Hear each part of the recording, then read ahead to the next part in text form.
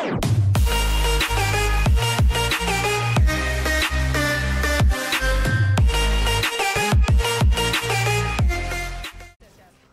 up guys, Gravy here, back to another Infinite Warfare beta video, and just going to be playing some Team Deathmatch, trying to get some more kills here, try to level up. I'm level 26,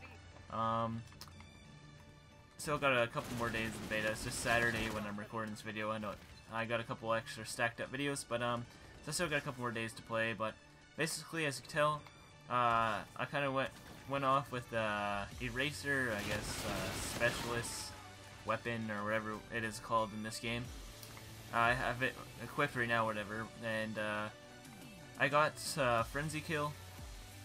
It was so close from being like a non-split 5-on, and I went to go shoot the 6 guy, but then I died, so I almost got a 6-on with the Frenzy or with the Eraser. That would have been sweet, but even 5 was awesome. That was pretty clean.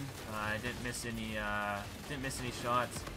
Definitely like the best thing. Cause I've gotten like a triple or a double before, and then all of a sudden I just got really lucky and got the 5-on there. I really like that map. I'll show you the clip right now.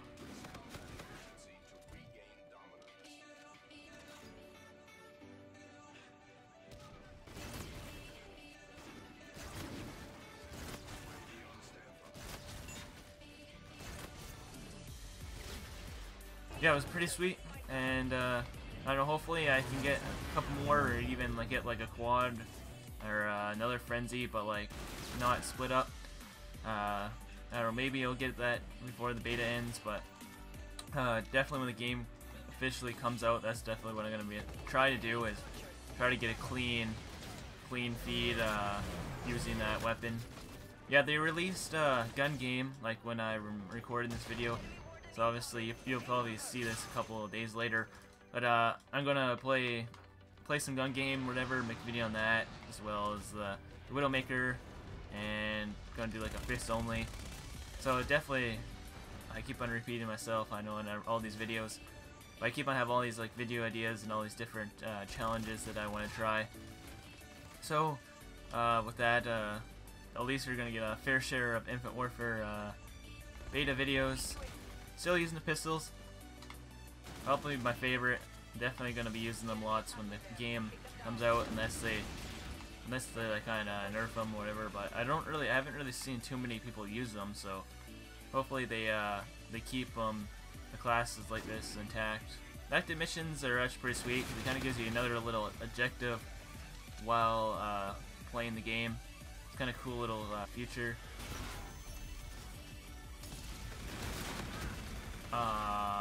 Definitely got killed last.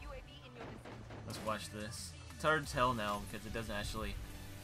You can still get a kill after the kill cam. Yep, I died. Oh, that sucks. Because the game like ends, but you can still like kind of kill people after the last kill. So it's kind of weird, and it's kind of hard to just figure out if you actually got the last kill or not. So I don't know, I think they should kind of fix that and like stop the game completely when the last game or last kill is actually hit, just to make it a little bit easier. So yeah, if you go to mission team. So I completely maxed out the JTF Wolverines, and maybe it might be more in like the main game, but for here it's just 30. So I could just decide here to use the Orion Initiative. Basically, there's just another 30, and then if you go to, I believe it's this Barracks, nope, Quartermaster, Armory, and Mission Team.